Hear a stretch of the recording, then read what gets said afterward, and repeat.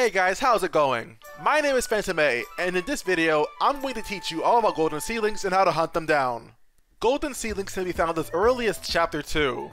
They are very rare and very quick to flee, and if they do flee, you get absolutely no rewards for finishing the fight. Fortunately for you, however, no matter what difficulty or rules you play by, unless you're limiting how many bugs you can use in battle, you are guaranteed to be able to KO at least one golden seedling. The first thing you need to know is that if you taunt with Kabu, they will not run away for that turn. So if you're playing on either normal or hard mode, and you have Kabu taunt at the end of the turn after all 3 bugs attack, the golden seedling will attack Kabu and very likely KO him, but it will never run away.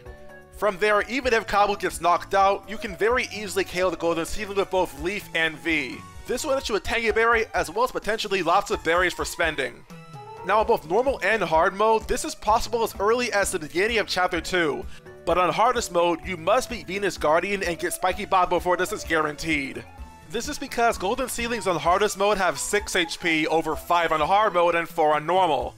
3 damage from each bug plus 1 from Spiky Bot, and then 2 more attacks from both Leaf and V will be enough to KO.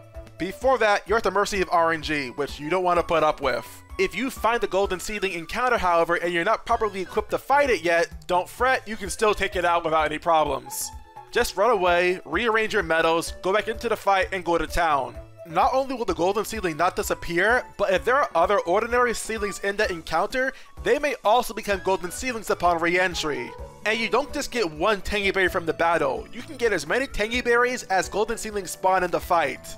But you might be asking, how am I going to deal with multiple golden seedlings? Let me tell you. Golden seedlings have a unique defensive property. Any attack you use against them will only ever do 1 damage. And in the case of moves that hit multiple times, like V's Tornado Toss, only the first hit will do damage, with the other hits doing absolutely nothing. There are some exceptions to this, some good, some bad. For example, one is bad with Kabu's Understrike. For some reason, neither of Kabu's Understrike hits will do any damage to golden seedlings. However, when it comes on the moves like V's Needle moves, like Needle Toss and Needle Pincer, each individual hit will deal damage to golden seedlings. But unquestionably, your best move to combat golden seedlings is Leaf's Ice Rain. This move not only can hit multiple times, but each individual hit can also hit multiple enemies. Just be aware though that they cannot be frozen, though they can be put to sleep by Numbnail Darts. Now if you don't have access to Ice Rain yet, but you at least have access to Bubble Shield Light, your best bet is to taunt with Kabu while he has Spiky Bot equipped. Protect him with Leaf's Bubble Shield Light, and have Kabu block to chip them down while also using V to help accelerate the process and then using Leaf to finish them all off with Icefall.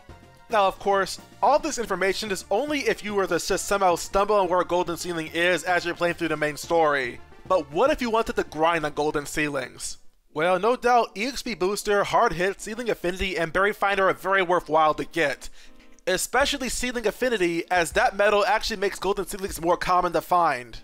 Now, golden seedlings do not appear in the overworld, but just about any member of the seedling family can be a golden seedling in the middle of battle. From seedlings to acornlings, to cactulings, to flowerlings, to underlings, even plumplings.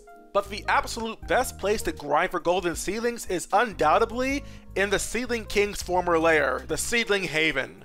This area at the earliest can only be accessed in Chapter 4 when Leaf has Ice Rain. Before here, your best bet is the area between the Explorers Association and the caves leading to Golden Settlements. In this area, golden seedlings appear like 7 times as often, so it's a very good idea to grind here if you really want golden seedlings to appear. Of course, you do have to beat the Seedling King first before you can use this area, but let me give you some confidence. As lackluster a gamer I am, I was able to beat the Seedling King using only one member of Team Snakemouth against him thrice now, once with each and every member of Team Snakemouth.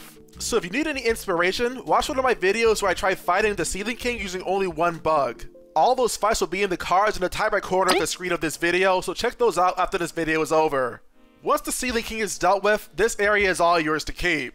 If you want to grind berries or exploration points, this is the best place to do it. As always, I hope this video helped you. If you want more tips and tricks for Bug Fables the Everlasting Sapling, remember to subscribe down below, and thank you for watching.